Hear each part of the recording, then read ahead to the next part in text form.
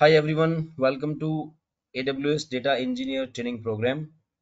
And today's topic are Elastic Cache, DMS, that is Database Migration Service, and SCT, Schema Conversion Tool. So these all topics are not exactly database but related to database. These are the services which you would need while working with DBs. So we'll be exploring these three things in more detail. The agenda for today's class is overview to Elastic Cache, set up Elastic Cache in AWS, access Elastic Cache from EC2 instance, overview to DMS, that is Database Migration Service, create source and target endpoints, create a DMS task, overview of SCT, that stands for Schema Conversion Tool, and then SCT installation, and create a SCT project.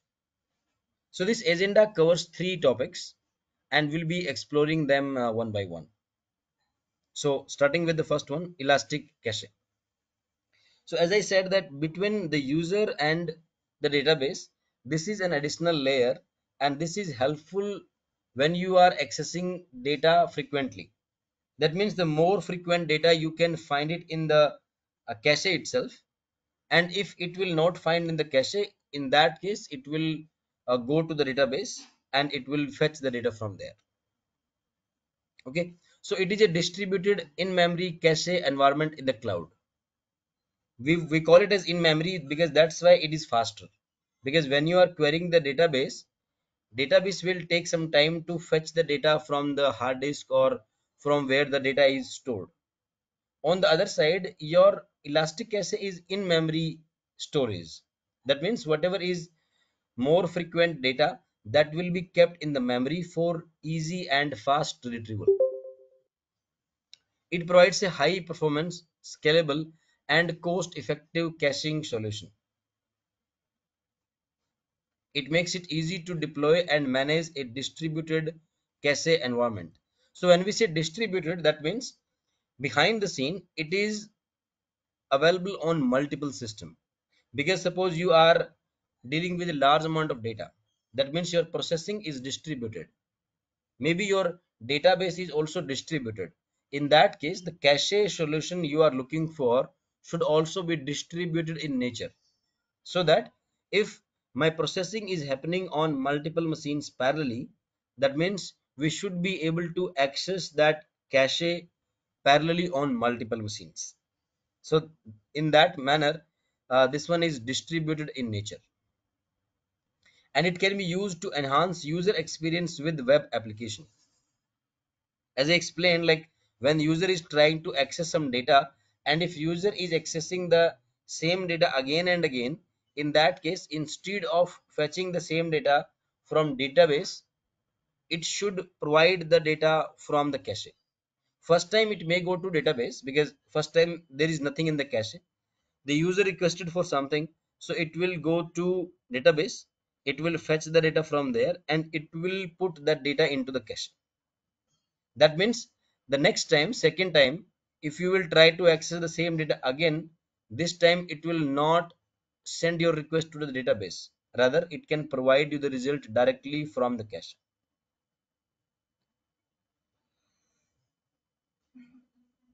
And AWS is providing two, you can say, two type of Elastic Cache, that is Redis and Memcache.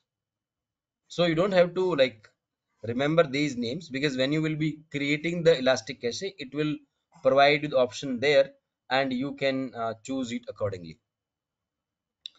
So before we move towards the practical things, in case you are having any doubt on this first slide, you can ask me. In the meantime, let me log in into my AWS console.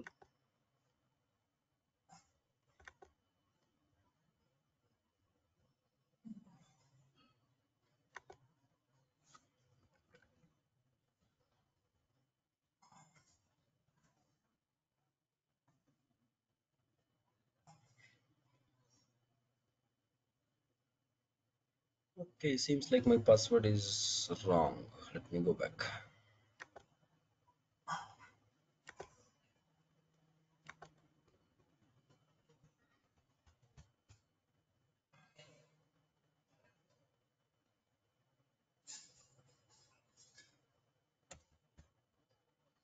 529.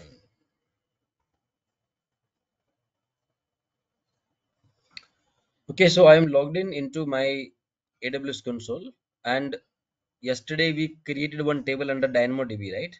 Which is not there as of now. Because usually after the class, I clean up the resources created during the class.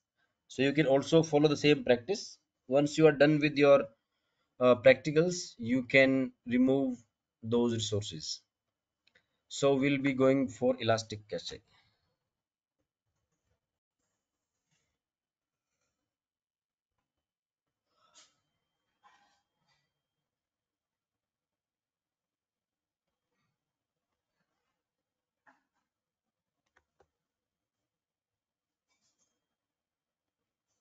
Okay. So you can see that there is no Elastic Cache available as of now. So we will be creating one.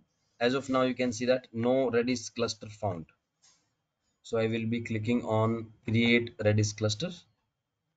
And here you can see the type.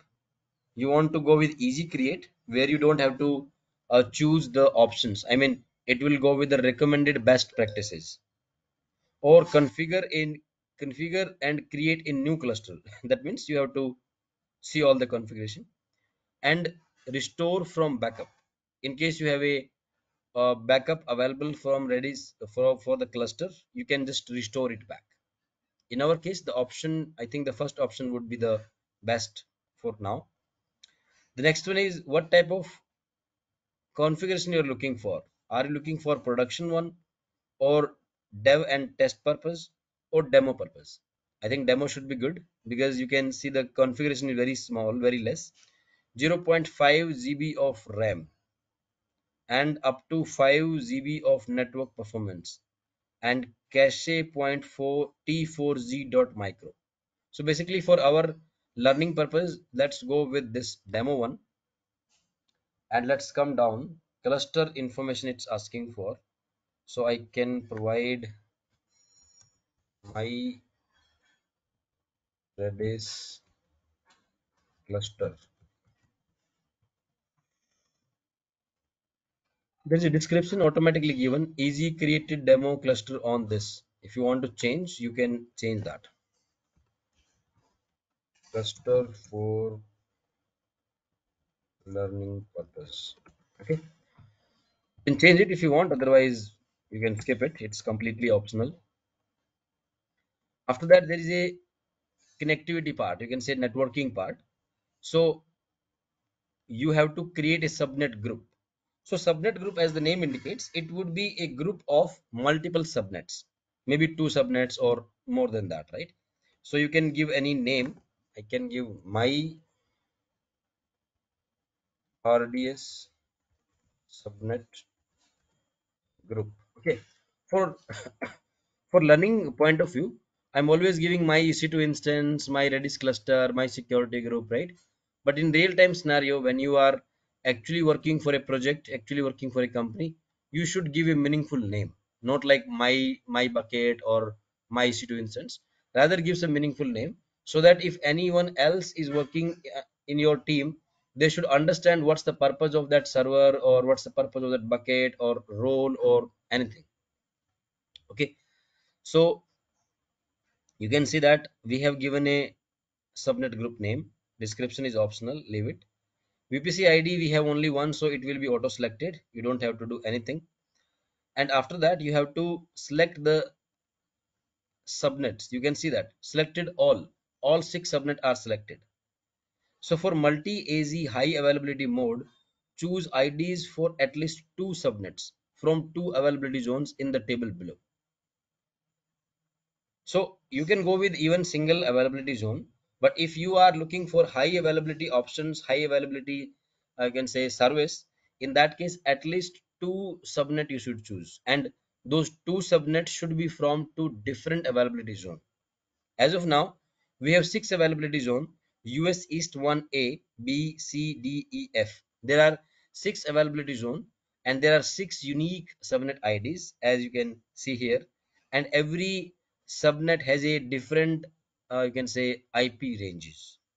So by default, it has selected all six, but in case you want to change, click on manage and will select only two. Suppose I'm going with A and D and choose. Okay, A, D, and F. Oh, where is F? Okay, F is also selected. Okay, so I'm going with two availability zones, US East 1A and US East 1D. Okay, tags for subnet group, as you know, it's always optional, and these are tags for your cluster. So we are all good. Click on create.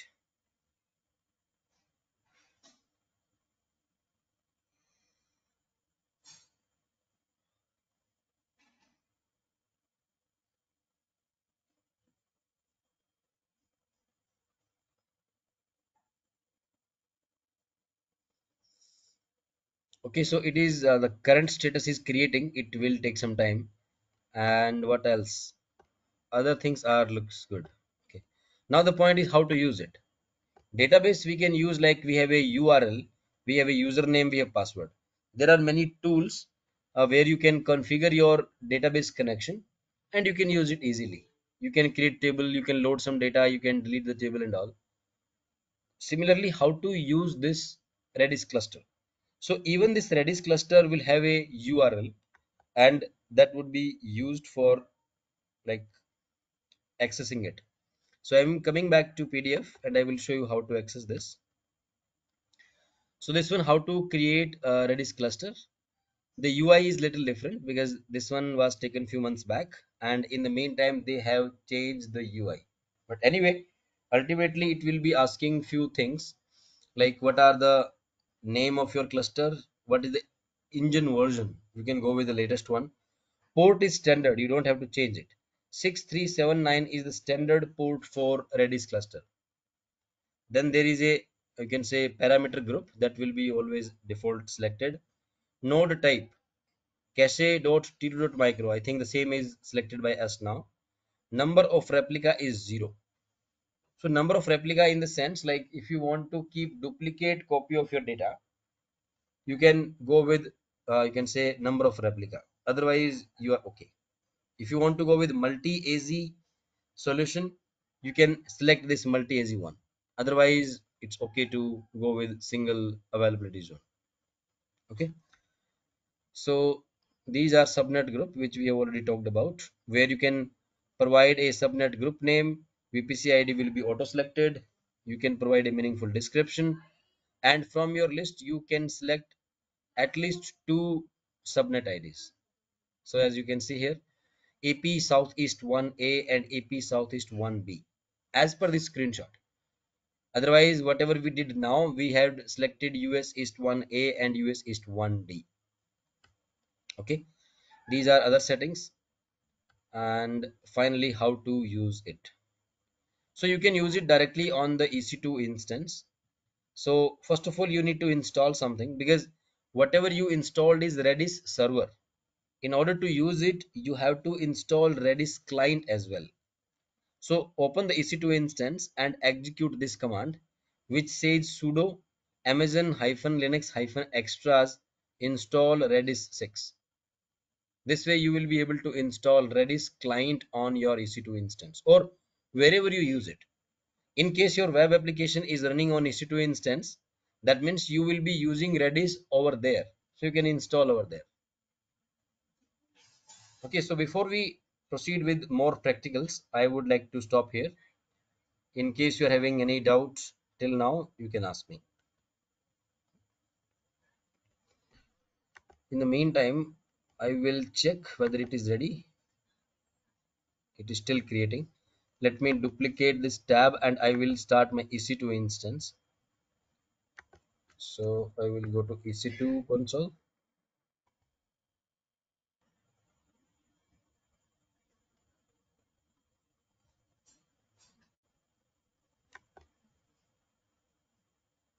There is no instance running. That is fine. We'll start our, yeah, my first EC2 instance.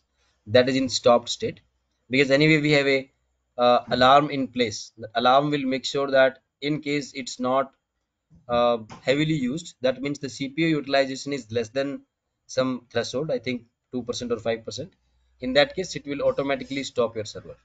So let's start this. So my EC2 instance is starting now. And what about Elastic Cache?